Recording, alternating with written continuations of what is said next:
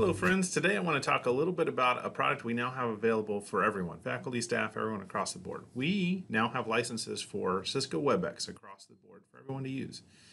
WebEx is this really cool tool that allows us to do a lot of collaboration. And I want to tell you just a little bit about it right quick before we start diving into the details of what WebEx can do. So WebEx is essentially a video conferencing application. And that means by video, by audio, multiple users can join in. We can share screens, files, all that kind of stuff. Very similar to Skype, Zoom, Google Meet, anything like that. And the benefit is because we all have licenses to it, we can all get in, we can create any content that we want to. It's all cloud-based, so it's accessible and usable from anywhere that we have internet access at. So what can WebEx do?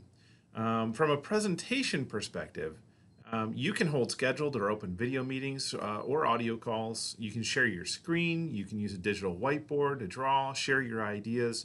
You can record any session for those that can't attend, or if you want them to be able to go back to it later. If you want to essentially use this as notes for students, there's a lot of different things you can do. You can also have chat and Q&A going on. So while you're talking, you can be presenting. And you can have your participants throwing out some ideas there, asking questions, so that when you stop talking, you can come over, see what questions they have, and then really engage on that front. That way everybody's not talking all at the same time over audio, but you can still get that engagement and you can still work collaboratively with others. So how can participants join? It's really simple. Once you set up a WebEx meeting, everyone's going to get a link. And then they're also going to get a couple different connection options in that link. So they can join from any browser. So Windows, Mac, tablet, doesn't matter what you have, you can access it.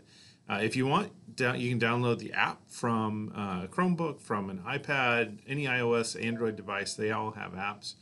You can also, if you don't have access to a device, you can call in from a phone. You won't be able to see the screen shares and that kind of thing, but you can still participate in the conversation.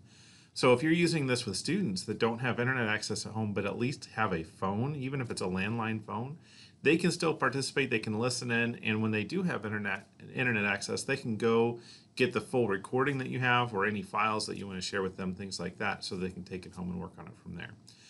I do want to point out one thing with the recording of sessions. If you're going to have participants join in with their webcams or their microphones and they're joining by audio or video, not just watching, but if they're actually participating by audio or video, please let them know if you're going to be recording the session. Let them know at the beginning of the session. It's only fair to let people know that you're recording them and that content could be shared for later use. So that's really what WebEx is in a nutshell. I'm going to dive into a little bit more of what are some of the things that you can accomplish with it, how you can use it, and just some little details, tips and tricks that I think will be helpful as you're trying to use WebEx for your first time.